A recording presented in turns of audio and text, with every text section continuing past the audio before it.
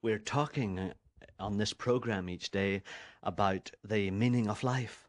And particularly these days, we're talking about how we believe our life was meant to work and how you and I were meant to operate. How we were meant, that is, by the supreme being that made us. And of course, we've been going back to as detailed source of his explanation as we possibly could find, and we seem to find it most clearly expressed in the words of the man that we know as Jesus of Nazareth, that unique human being that lived in the first century of our era and gave every reason for us to believe that he is more than a human being. He not only said that he would destroy death, but he in fact did destroy it. And you remember, lived for more than a month after he was actually killed in an execution outside Jerusalem. And we've been studying his explanation of what his father said was the reason for our existence and how we could fulfill that reason or that purpose. And what we have shared is that our Creator made us. He made you so that you could enjoy his friendship. That's really why he made you.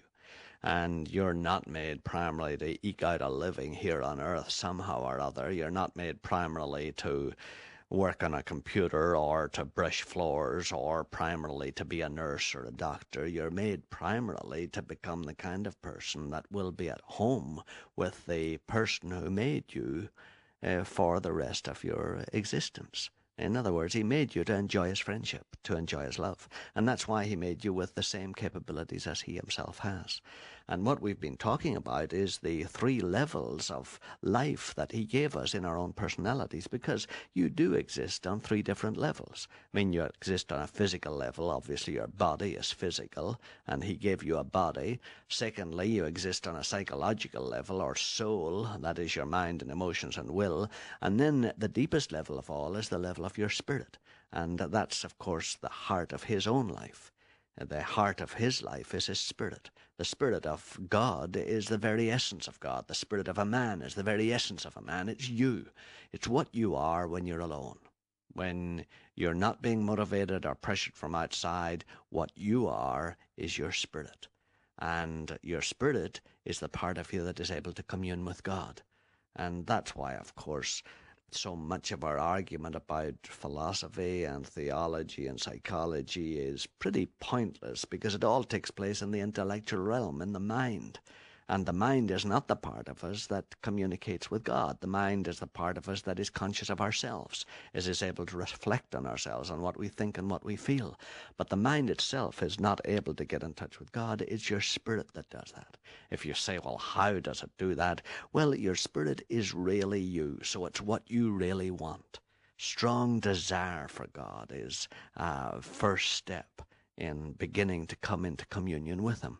Second step is, of course, by really giving some attention to another function of your spirit. And we began to talk about that last time. That is the function of your spirit known as your conscience. And your conscience is the part of you that urges you to live up to the best that you know. It's not necessarily the set of standards that you have. Those are often influenced by your education and by your family and by your upbringing.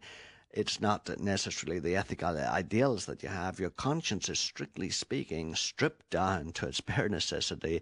Your conscience is the part of you that urges you to live up to the best that you know. And it's actually part of God's own mind that he has put into you. And however dead your spirit might be, and you might say, oh, don't talk to me about spirit. I have no idea what you're talking about. I don't have a spirit. Well, most of us feel that way because our spirits long ago have gone to sleep, and we exist only on a psychological level or a physical level. But actually your spirit is still inside you, even though it's half asleep and half dead. As far as your Creator is concerned, your spirit is still there, and the part of your spirit that is often most alive is your conscience, that part of you that urges you to live up to the best that you know. And actually the truth is that you'll get far better, you'll get far further in trying to get close to God by actually respecting your conscience and by responding to your conscience than by all the other religious practices you might indulge in. Because your conscience is part of God's life within you.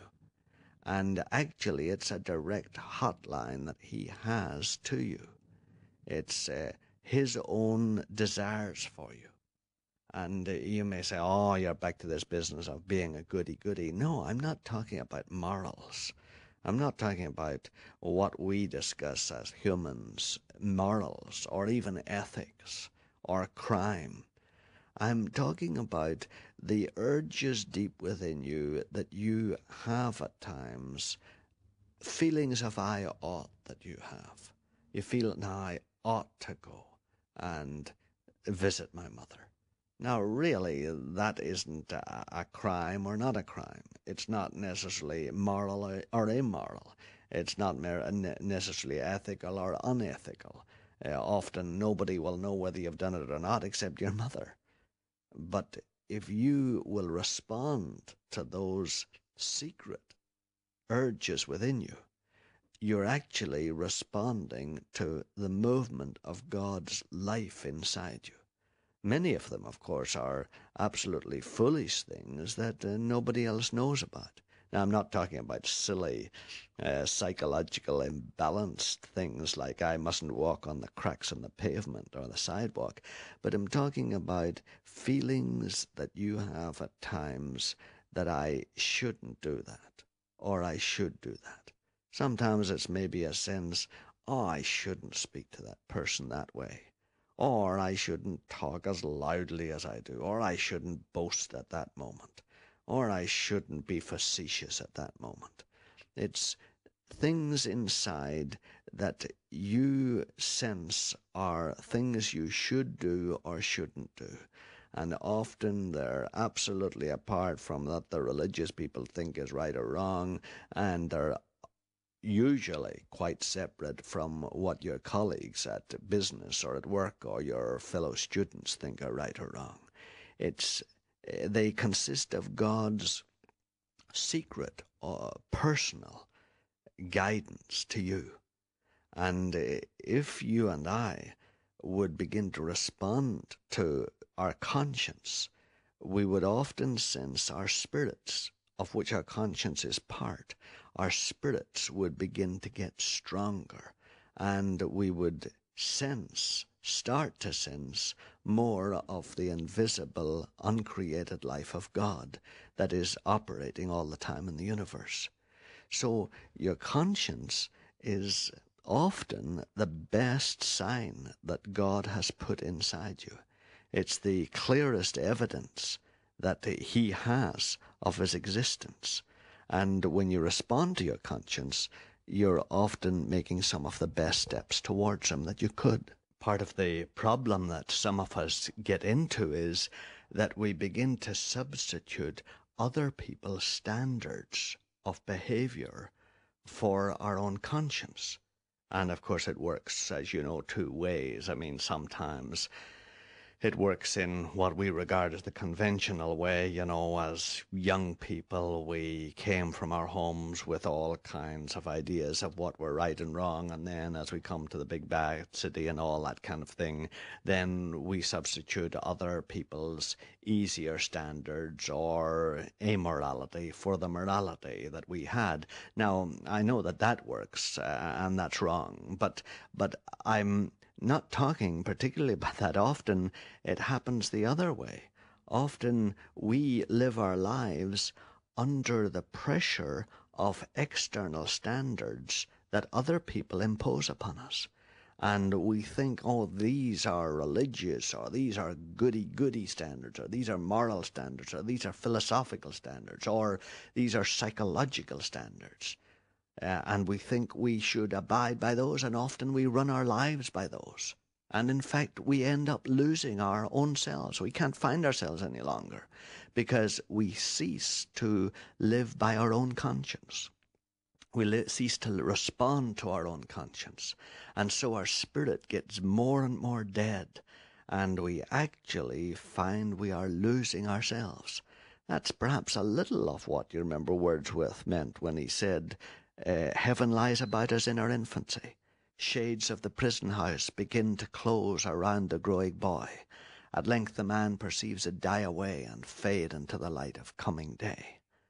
And so many of us have lost ourselves because we haven't actually listened to our conscience.